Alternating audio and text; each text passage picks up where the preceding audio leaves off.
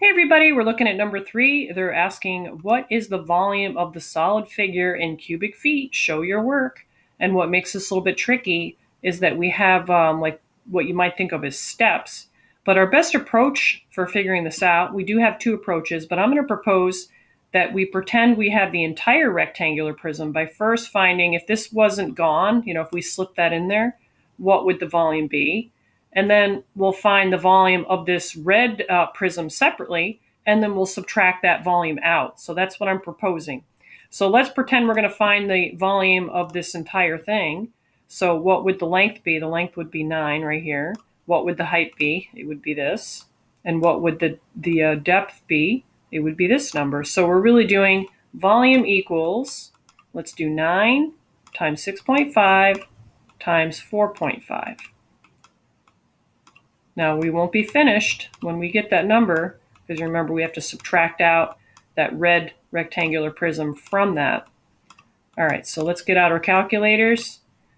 Let's get those out, and we're going to multiply 9 times 6.5 times 4.5, and we get this number, which is probably a choice, by the way. Actually, I'm surprised that it's not a choice.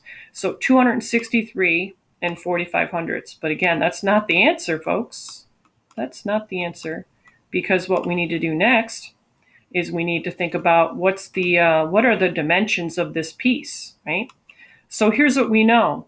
They tell you right here that this line, they're telling you that that's 1 5/10. So let's call that the height of this thing.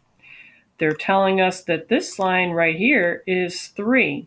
So that would be the width of this thing.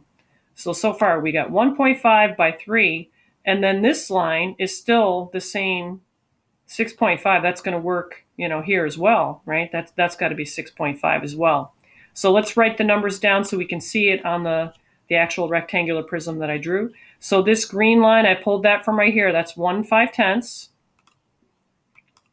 This blue line right here, I pulled from right here. That's 3. And this blue line, I pulled from right here. So that's 6 5/10.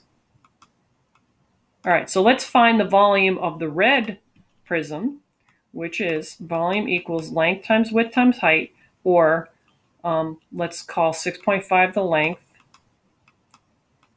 Let's call 3 the width, and let's call 1.5 the height. All right, so you'll finish that computation, and you're going to get some number, right? When you multiply these three things together, just be careful with your decimal.